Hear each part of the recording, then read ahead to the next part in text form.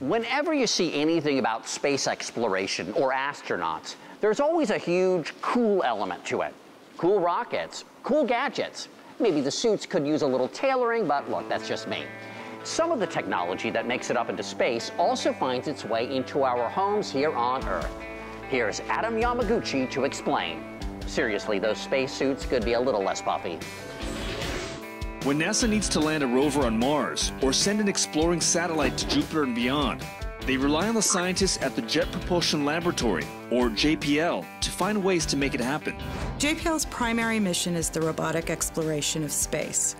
And from the technologies that are developed from those missions, we transfer that technology out to the private sector.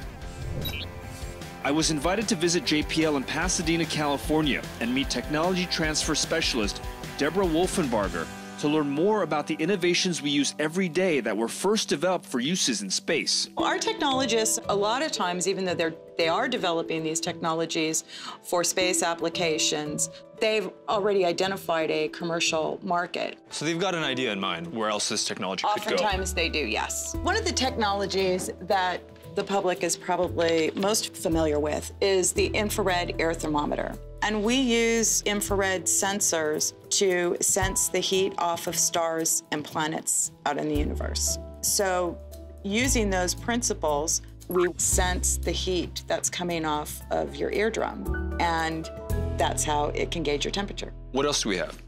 Eagle Eye sunglasses. These sunglasses came about after JPL scientists turned to nature in search of a solution to one of the biggest problems astronauts encounter in space: harmful radiation and ultraviolet rays that could permanently damage their eyes. The lenses were developed after studies were done on the eyes of birds of prey.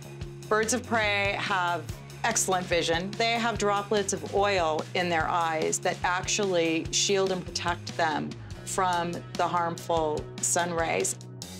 JPL replicated the bird's eye oil in the lab and used it to coat the protective visors on astronauts' space helmets. The technology was then transferred to everyday sunglasses. So in addition to providing protection for your eyes from radiation, this also helps sharpen your vision by reducing the glare. Correct. Now, do birds of prey also have this annoying tag in front of them? No, they do not. But the JPL innovation that changed the world is this: the camera on a chip. Developed by Eric R. Fossum and a team of JPL scientists in the early 1990s. Today, it's endemic to every smartphone, laptop, and car camera in the world. We caught up with Dr. Fossum at Dartmouth College, where he's now a professor of engineering. Well, the main goal that we had at that time was to try to take these giant cameras that were really big and try to shrink them down into something that was maybe this size. And the reason is that on a spacecraft, mass is practically everything as far as launch goes. We knew that if we could integrate a lot of other electronics onto the same chip, we could make the entire camera system smaller. Dr. Fossum's biggest thrill? Seeing the entire world use an idea he had at JPL over 20 years ago. Well, I'm very happy that you're using my technology to record this interview. It's also mind-boggling that that would actually happen. That I did not predict.